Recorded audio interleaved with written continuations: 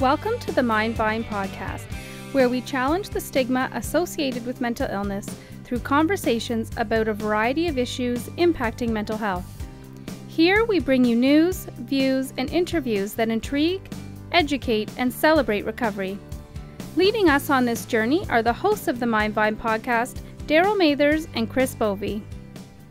Welcome to the Mind Vine podcast. My name is Darryl Mathers. This is my co-host Chris Bovie. Welcome. And we're pleased to welcome Todd Leader as our guest. Todd is a lot of things. You got quite the bio, but right now you're an author, and you've just put out the book, It's Not About Us, The Secret to Transforming the Mental Health and Addiction System in Canada, which is a pretty interesting secret because I know there's a lot of people interested in the answers. So maybe we'll hold up the book and you can tell us a little bit about it. Sure. Well, this book is taking kind of a different approach to the idea of what it means for us to use the term client-centered. So when you talk about any healthcare service, talk to nurses, doctors, psychologists, they all talk about client-centered care or patient-centered care. And so that really means that when the patient or the client is with that healthcare provider, they're getting compassion and empathy and getting treatment that's customized to them.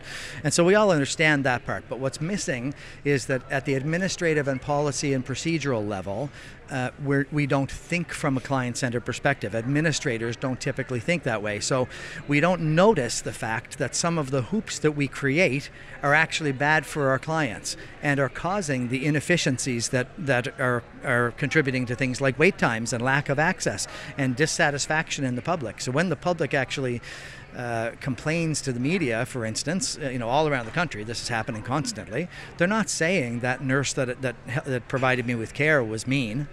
They're not saying the psychologist didn't know how to do therapy. They're saying I had to wait too long, I had to fill out too many forms, 3 different people asked me the same questions. It's all procedural stuff. Mm-hmm. So I was rushed out of the system. That's yeah, so it's the system. That's what I refer to as the system. And what I'm saying is we need to create a client-centered system in which those client-centered healthcare providers can work. Mm-hmm. One of our former colleagues, Dr. Ian Daw, he was a physician-in-chief at Ontario Shores for a number of years. I'll never forget him saying this when we talk about the system. He goes, it's a system with a small s, not a capital S, because if it was a system with a capital S, we'd be talking to each other. You'd be able to navigate through it seamlessly. And I know, there's a difference between how the provincial and federal system works in funding, and there's a lot of different equations to it, but it really is not a system. Yeah, and actually one of the phrases I've come to use is that one of the problems is we've never designed the system. It has evolved. Mm-hmm. It started out with people like Sigmund Freud and someone lying on a couch and him telling somebody what was wrong with them, that paternalistic expert approach. It evolved into asylums and then deinstitutionalization, but it just evolved. Nobody ever sat down and said, well, if we were designing a system today to be really what's best for the public to enhance our rates of mental health and reduce our rates of mental illness, how would we design it? And that's what I've attempted to do in this book is from experience having transformed a program in Nova Scotia, tried to kind of give some concrete ways to do that, but from the client's perspective. And so that's the interesting part of it. So I would sit with my leadership team and I'd say things like, okay, let's say we were working on the intake process. And I'd say, okay, so what's a client-centered intake process? And so, what would it look like? And so they'd be generating ideas that all sounded theoretical. Mm-hmm. Didn't feel real enough. So I said, okay, stop, let's change for a minute. Pretend the client is your son. Pretend the client is your mother or your sister. Now take a minute and now tell me, how do you want the intake system to work? Suddenly the answers became very real and people's patience and tolerance for bureaucracy dropped. There was none anymore, and it just made sense. The answers were just absolutely clear. Well, here's the way it should be. So when I call, I should not. If someone is calling who has depression or anxiety, and they call and they get a menu tree, an automated message that says, pick 1 for this, 2 for this, 3 for this, 4 for this. well, if I've got depression, I'm not telling you what you're doing, and I do live with depression, so I can relate to this. My sense of self-worth is dropping because I'm not even important enough for a real person to answer the phone. That's my interpretation. If I've got anxiety, I'm stressed because I don't know if I'm going to pick the right one. And, so that's a system issue that, in fact, is bad for the people it's supposed to be serving, right? But coming at it from the client's perspective and asking those questions, you suddenly realize, well, that particular issue, it should be a real person answering the phone, first of all, and it shouldn't be the person who has the most seniority and wanted that job, or the person who's the best data entry clerk. It should be somebody who's nice. Right. It should be somebody who's warm. When you're talking to somebody who cares about you. So should we be, can we do this ourselves, or do we need to involve people with lived experience in co-design to help change the system? Well, I think we need to be able to understand the experience of people who have been through the system and who do live with various kinds of illnesses. So otherwise, we have to have a team of people who have an incredible amount of empathy, or who have family members who have lived with it. And there has to be, you have to come at it really from that perspective in order to create the kind of system that really fits them. Right, clients, people with mental illness and addiction problems, they are different. Their needs are different than people with other healthcare needs, and so therefore the things we do are different. If I've got knee problems, I'm calling an orthopedic clinic. I don't care if I have to listen to a menu tree and pick an item, because my knees don't affect my ability to process that. Right. Do you feel, generally speaking, the systems that we have in place now operate on that kind of physical health kind of process that's rooted in traditional medical appointments, or is that what we need to kind of break away from? We need to identify the uniqueness of mental illness. Absolutely.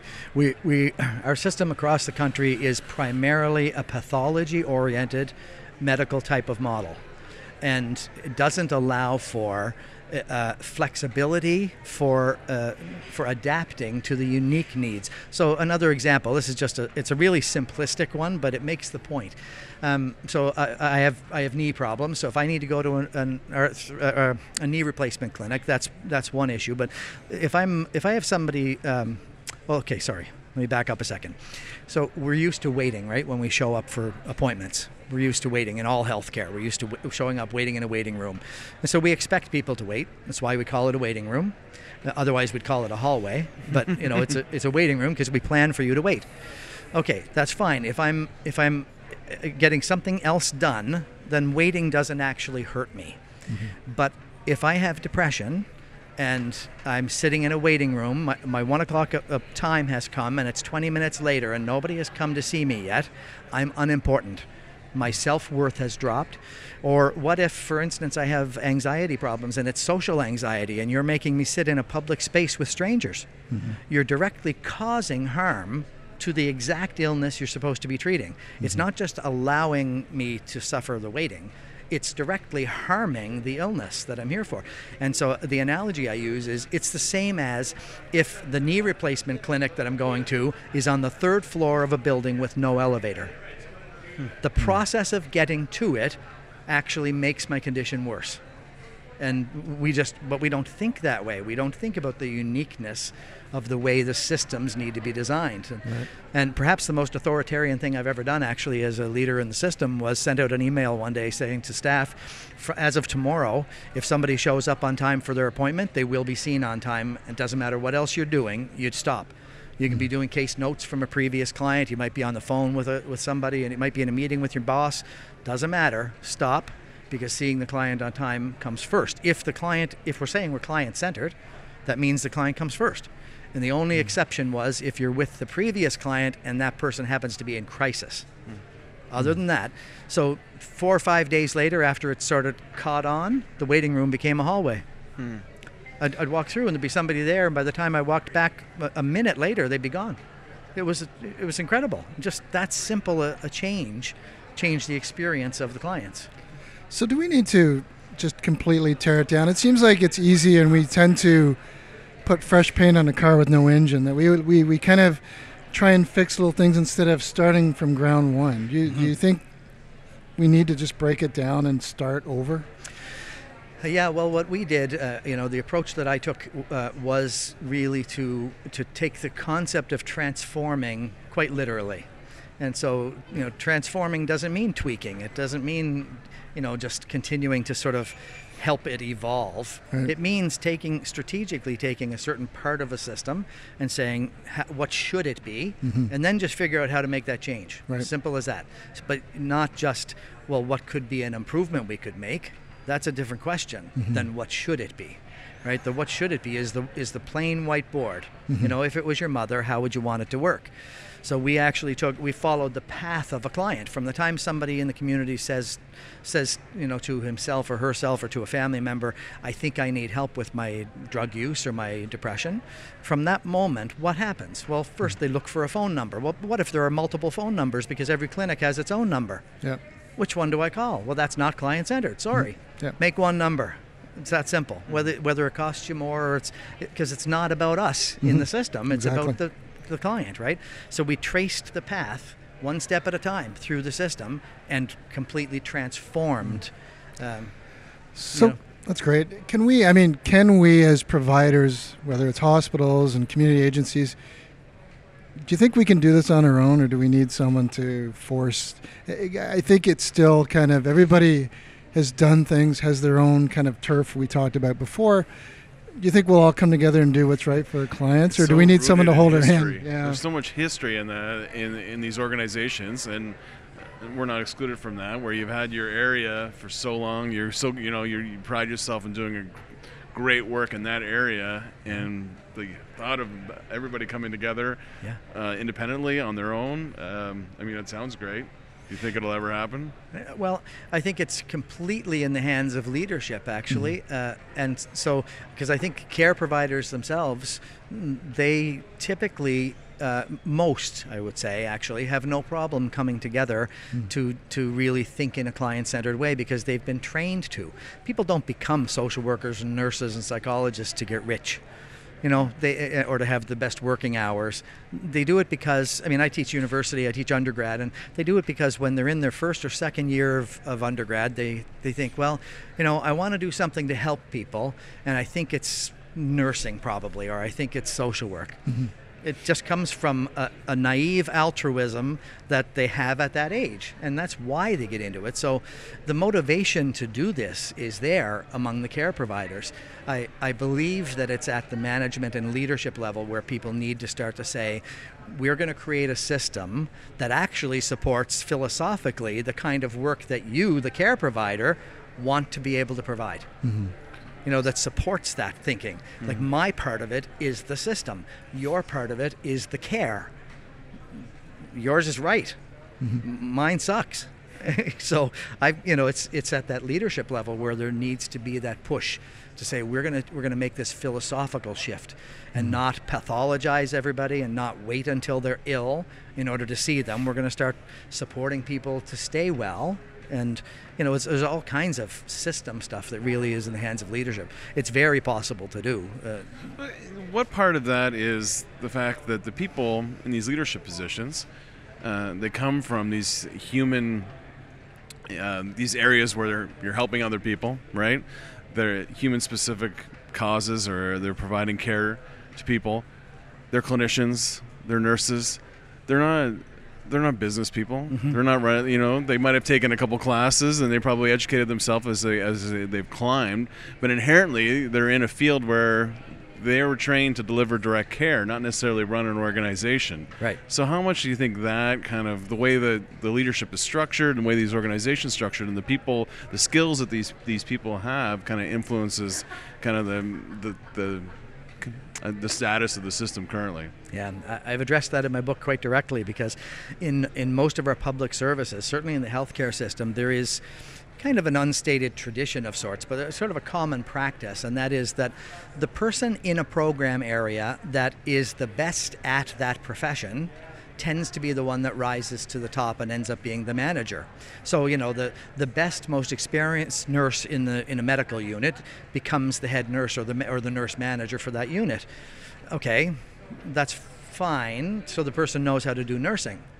but now is in a job that doesn't require you to know how to do nursing, requires you to know how to lead people, or how to manage people. And so that's the equivalent of me having an electrical problem in my house and going out and finding the best plumber to come and fix it. These are different skill sets. Why would you hire the best nursing skills for a management skill set? And then, because somebody's in a management role doesn't mean that person is a leader. Which is a whole other thing. Leadership is about visioning and inspiring people, and not all managers do that. Some are fantastic at keeping the train on the tracks. A leader is about finding new tracks, right? Which is this stuff, right? This kind of transformation does not require a manager. It requires leaders who can envision a new future and help support the managers to make those changes to get there. And we don't necessarily hire for those competencies. We tend to promote from within. We reward people for being really great at what they do. And but the flip side that I'll give you is that because many people come from being care providers and rise up through the system, at least they come with empathy. They come understanding that part of it. The question is, do you have the leadership in place to tap into that part, to say, now apply that empathy to your management decisions, to your process decisions, to your the system stuff, your budget, your paperwork. Yeah, so they've gone through their career with thinking of strictly internally, and now they're in a system, and they may not have that skill set or that concept, so a lot of their focus will be internally, on changes internally and not big picture. Yeah, and not necessarily thinking about what it is that the public needs, right? So I make a distinction between private practice and public service. And so if I'm in private practice as a clinical psychologist or a clinical social worker, then my clients, by definition, are just the people who come in my door. The rest of the public is irrelevant to my practice. But if it's a public service, a part of a government-funded service, the entire public, in fact, is my client. So the healthy people are my clients, and my job is to keep them mentally healthy. But our system doesn't do that. Our system typically waits until you're ill and provides care or treatment. So we really have a mental illness care system, not a mental health system, and in fact we're failing to provide the right services to the majority of the population by keeping healthy people healthy through evidence-based approaches that we know will reduce the incidence of mental illness and therefore reduce the demand on the system later. Today you appeared on a panel at the Mental Health for All conference here, the CMHA National Conference. And you're talking a lot about this subject, transforming mental health and addictions. I'm sure with your book, you've spoken on a number of occasions about the content of the book and your ideas. How are they received from people who work in the system every day? I'll tell you that let me segment the populations that I end up talking to. The general public, first of all, their response is absolute excitement. People, the most common phrase that I hear, oddly enough, and I'm sort of paraphrasing in a sense, is, thank God somebody's finally saying this, that it should be designed around the client. And so the general public, this is what they've wanted to hear. This is a system that they believe is right, because they're tired of seeing a system designed to meet the system's needs. And and people who are doing direct care provision, most of them end up with a similar response because they feel like their hands are tied. Well, we're not allowed to do this. We have to do it this way because this program is standardized. Standardization is the enemy of client-centeredness because it actually says everybody's the same. It says, we're going to create a program that runs in exactly this way, and whoever you are, whatever your needs are, you have to fit in this box, instead of creating a system that flexes around your needs. So care providers, they've been trained to think about individual clients differently. And so they tend to love this as well because they feel like the system and the powers above them are what constrains them from doing their best work. And then the third sector is the people in the management and leadership positions, and I get a mix of responses there. But I can tell you the response where I've done the most work so far, in New Brunswick, in PEI, and in Newfoundland and Labrador, the response from the leadership there has been absolutely embracing this concept. absolutely saying, yeah, this is where we need to go. This is the next stage in terms of really intentional transformation, not just tweaking and not just, Trudeau's government has added a ton more money to the system, and everybody's been screaming for just more. But more of the same doesn't give us different. What we need is different. And I love the idea of refusing to accept a model just because it's been in place for 100 years. Right? I think not just in mental health, we do that in education, we do that in all these important facets of our life. We just, even though the world has changed dramatically since we were kids, or even the world's changed so much in the last 10 years, yet we're still using models in so many facets of our life that are antiquated. Yeah, absolutely. But so what's the reason for it? I mean, who do we blame for that? So if you look at the people who are in the manager roles now and in the director roles and the VP roles in all these organizations that are providing mental health and addiction care, is it their fault? Well, no, because, if you were hired into a manager role, somebody above you says to you, here's the role, here's the job description, do that job. And you agree to do that job that way in exchange for a paycheck. And so you assimilate into that historic model. It's not your fault. You're just doing what that job exists as right now. And at each level, that's what it is. People simply assimilate into the current culture, which is far from being current.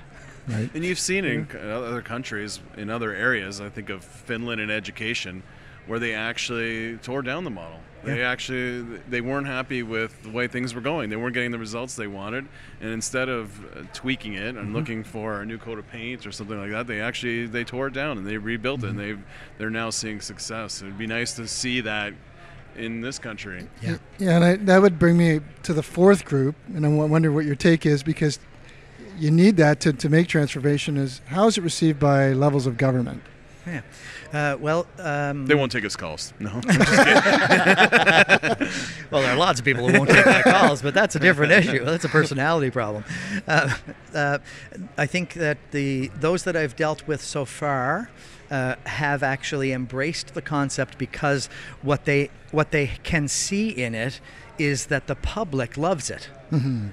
Right. So even if you have the most self-serving elected officials, which I think actually that's kind of rare. I think the system creates that. But even in that case, this is the language the public wants to hear. So if anybody that wants the platform that's going to help them get elected, get votes from people who care about mental health and addictions, this is the language the public wants, because they scream about this. They love it. And so the reception is good once they get the concept. And the other thing is that I'm really clear in this book in saying that this is not a model. I'm not proposing a new model for our system. I'm proposing a paradigm shift in the way we answer questions about the system, the way we make decisions about the system. So I'm proposing that we apply the principle of client-centeredness, and there's some particular methods, like using questions like, what if it was your son? What if it was your mother? Using those kinds of ways to ensure that you really are. So I'm just proposing a method of starting that transformation, and just go step by step using that philosophical shift. And you can end up with any kind of program. They don't have to look the same. In fact, I'm kind of opposed to that, because, as I say, standardization is the enemy of client-centeredness, because it's by design, it doesn't adapt from one community to another. And I come from Nova Scotia. You drive 50 kilometers in any direction, you've entered a different culture.